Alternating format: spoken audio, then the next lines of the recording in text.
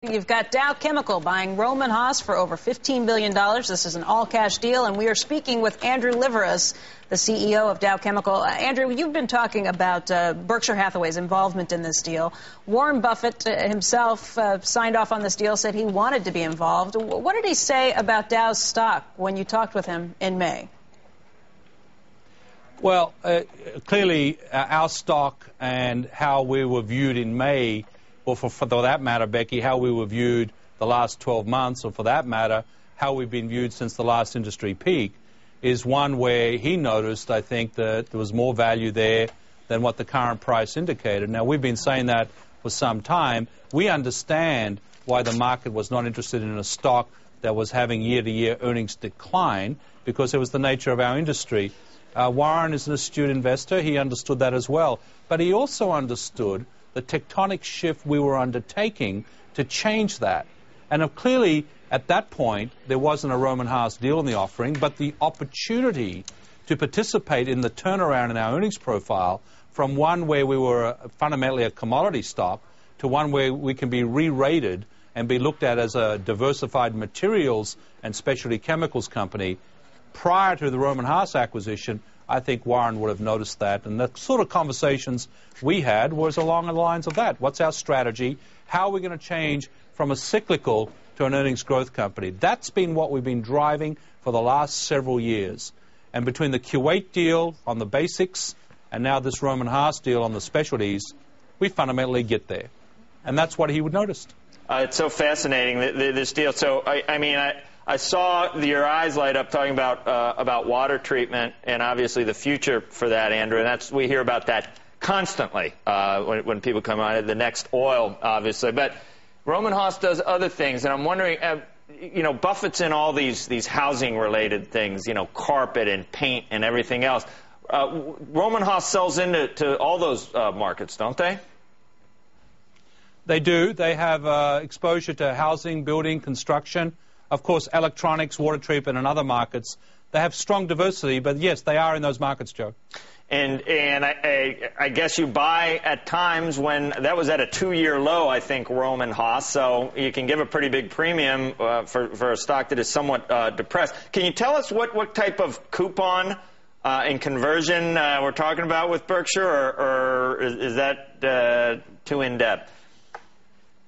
Well, it's probably too in-depth. Other than I'll say it this way. Warren is locked in for 5 years, and he gets some preferred there. That's clearly a convertible preferred, but he's with us for 5 years. He's bought into the story, the trust and respect that Becky was talking about earlier. He's bought into our transformation. And the other point you made about the time to buy, I think that's exactly right. Remember, Rohm and Haas dropped 16% during our negotiation period.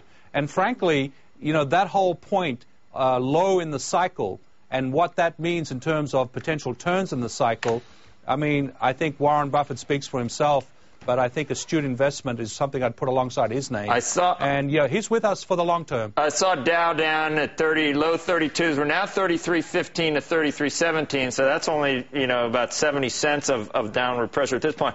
I'm only coming up with $4 billion out of $15 billion. Are you personally writing the other $11 billion check there, Andrew?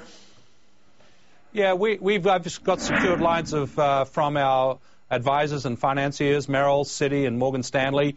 We obviously, some of that will be retired when we close the Kuwait deal, when we bring in those funds, which will be before year end.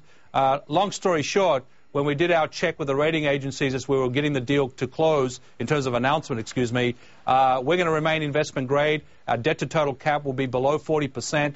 We retain financial flexibility, and that $4 billion is an important $4 billion, not as much for the source of the funds and did we need it, did we not need it, but who it came from. It's a signature investment in our story. And that's the way we viewed those funds. It wasn't because we needed them. And the other financing we got, even in this tough environment, we got from those three institutions. Andrew, in the past when we've checked in with you, we've asked you about the economy. You said at one point a few months ago that when you were on Wall Street, it felt like this nation was in a recession, but anywhere else in the country, it doesn't feel like that. We just saw a drop of 58,000 in the weekly jobless claims. What's the economy look like from where you sit? Well, this economy, Becky, as I think I said at the time, divided itself between the financial sector and the rest at that time. But, you know, remember when I came on and talked about price increases not all that long ago, right. We did indicate that Main Street, the U.S. consumer in particular, was showing great signs of weakness. The share of wallet that was going on in terms of loss of spending power because of energy and food and, of course, the housing issues was beginning to affect the whole supply chain here in the United States. Inflation is a real concern, and I would say to you this isn't over yet. I would tell you there's a global weakening that's potentially out there as well.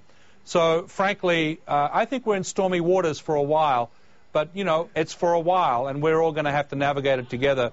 But I would not read anything into the New York is one economy, U.S. is another anymore. I think there's definitely weakening throughout the United States. All right. Andrew, I want to thank you very much for coming on with us today, talking about the deal with Rohm and Haas. My pleasure, Becky and Joe. Always a pleasure to be with you. Okay. Hope to speak with you again soon. Again, Andrew Liveris, the CEO of Dow Chemical.